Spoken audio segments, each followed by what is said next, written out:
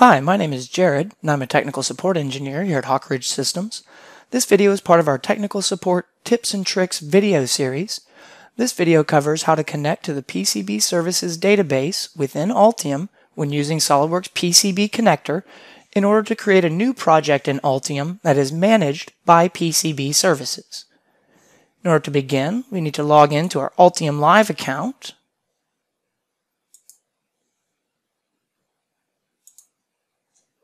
Once logged into our Altium Live account, you can then go to Custom, and here's where you can enter the address of the PCB Services installation. Again, it can be localhost :9780 if PCB Services is installed on the same computer, or you would need to enter the server name :9780. For this example, I'll use the default credentials of admin for username as well as admin for password, and you can choose to sign in automatically.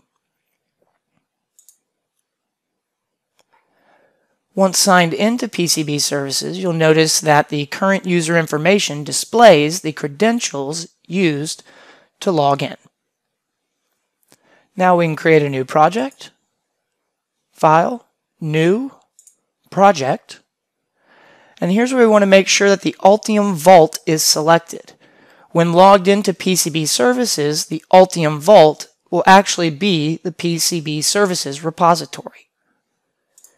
Give our project a specific name and create.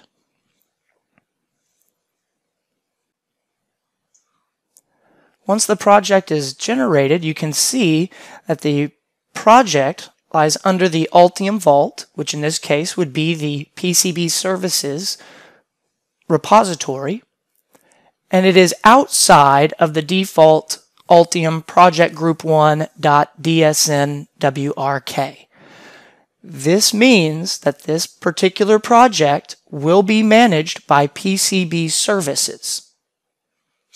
And from here, you can go ahead and right-click and add your schematics, PCB documents, etc.